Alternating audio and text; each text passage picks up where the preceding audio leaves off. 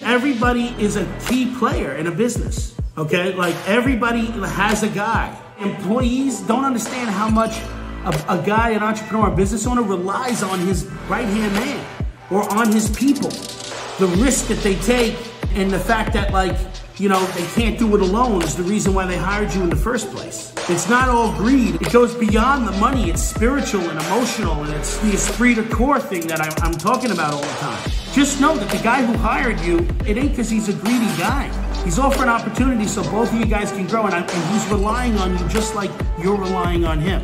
And it's a family, and you guys are a team unit. When you have a company and you create a vision, there's a camaraderie that is created because we're going to war. And the company's creating that culture, man.